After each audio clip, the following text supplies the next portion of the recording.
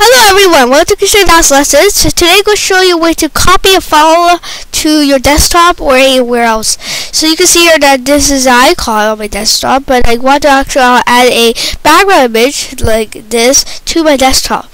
So what I'm going to do is that I'm going to start, and eventually I'm going to start with I'm going to change my directory to the home directory. So you can do cd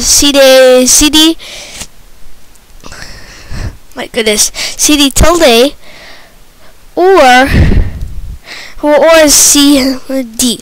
That will change it to your home directory. So eventually, what we can do is that now you can do pwd, and you can see here that you in the home and the user account.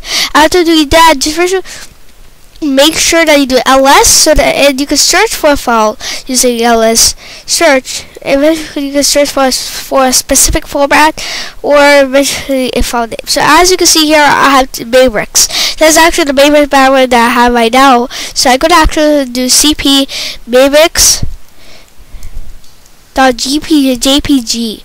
And then instead of copying here, I'm going to copy it to my desktop, and then I'm going to actually put my desktop. And as you can see here, there's loading here on my desktop.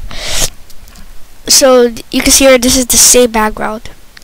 So if I go change my directory, if I do ls desktop or change my directory into desktop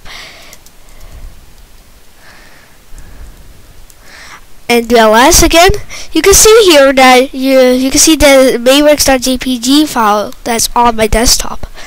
So thank you for watching. Bye.